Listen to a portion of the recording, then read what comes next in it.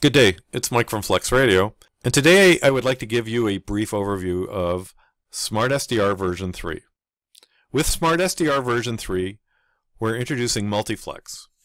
And multiFLEX allows two clients to connect to your radio at the same time. A client is something like a Maestro, like the SmartSDR for Windows, or an M-panel front display. You can use two of those from two different locations at the same time. So for an example, what I do quite often is I have SmartSDR running on my PC, I may be doing some digital mode operating, and then at the same time I'm listening to a net on 80 meters. As well, these options are also SmartLink aware, and as you know we introduced SmartLink in version 2, and that allows almost worldwide connectivity to your radio using the internet as your pipeline to get back to your radio. multiFLEX runs on all 6000 series radios, 6300, the 6500, 6700, both models of the 6400 series and both models of the 6600M. So what can I do with SmartSDR version 3 with multiFLEX? One of the more common things is a common location with a radio with two users. My buddy could share my radio, or I could share my friend's radio, with both of us making use of it at the same time. I may have a friend who's a shut-in. He may be in a hospital, maybe he's in an HOA and can no longer have antennas, but yet you still have a station in a much quieter location that allows both of you to access a radio. Club members can share a common radio, limiting the amount of hardware that a club would have to purchase for multiple users. And lastly, you may be able to mentor a new ham and allow him to get exposed to HF while you're also on the air. That's just one of the many things we can do with multiFLEX. So let's have a look at SmartSDR, but first we want to start with version 2 before you upgrade to version 3. And the one critical thing we need to do is back up our profiles. I'm going to connect to my 6600 here. It happens to be over SmartLink, but that's no big deal. It's just a different radio. We're going into profiles and into the we want to export our profiles. That's how we save them. It'll bring up this window here. We'll go to the Export tab, and we're going to export. This will push them all in a file. I have a desktop, and I have my 6600 profiles here, and I'm going to click on that, and you'll see it says exporting. We'll stop from there. We've shut down SmartSDR, and we've saved our profile. We'll bring up version 3. Now version 3 is, in this case, a different radio for me, but it's my 6600M, and version 3 has popped up as there. But more importantly, we want to have a close look at DAX and CAT. And we're going to bring up DAX and CAT, and there's some critical things here that are different and that you really need to pay attention to. We do need to specify what part of the radio we want to connect to. This is a change, and this is going to say that when we use DAX, we're going to either use the Maestro as the user interface. That's the part that you and I play with, or we're going to use the desktop version of SmartSDR. So this is the desktop version of SmartSDR. We just click on that and we would connect.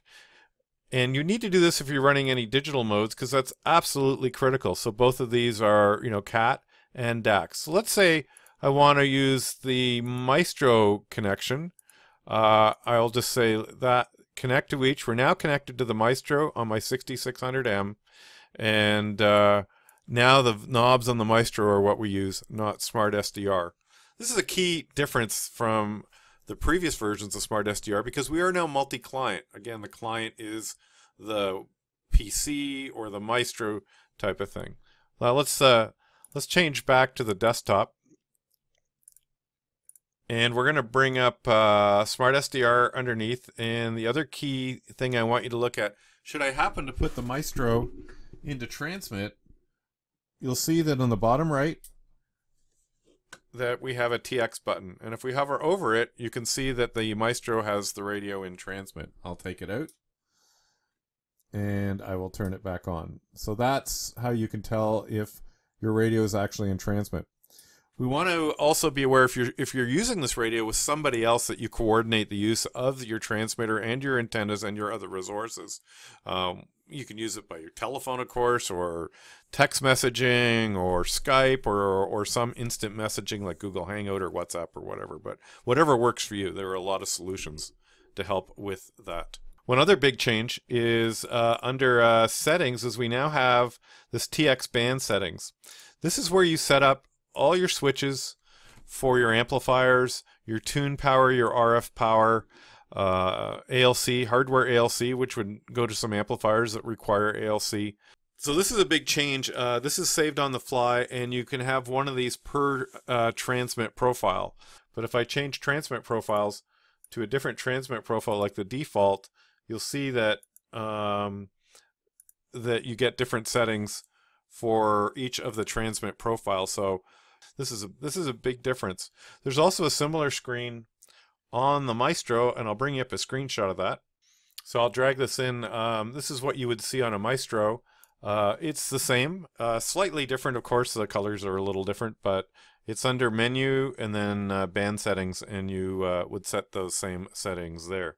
When another application goes in transmit mode and you happen to be using a Maestro, you will see the TX light on the Maestro saying the unit's in transmit by the shack. So one other thing I should also show you is places where we have support that you can get help, or if you want to ask questions. By far the greatest asset to our company is the Flex Radio community at community.flexradio.com. It says /Flex Radio. You can Google Flex Radio community and easily find this link. Lots of questions there, and if you're not a member, it's also good to join and ask questions. There is no silly question. Please ask all your questions. As well, for SmartSDR version 3 and any other Flex Radio FAQ at flexradio.com. So there's some good stuff in there as well, and a whole bunch of questions regarding subscription and whatever. And then lastly, should you need to open a support case, you've got a hardware issue you want some help with, down here under support, look for help desk and click on that. That'll bring you in and how to submit a request for technical support, and that's helpdesk.flexradio.com. So there you go. There's a quick overview of SmartSDR version 3.0, including multiFLEX. I look forward to hearing what your ideas might be, and please share them in our Flex Radio community. Thanks very much for your time. Have a great day.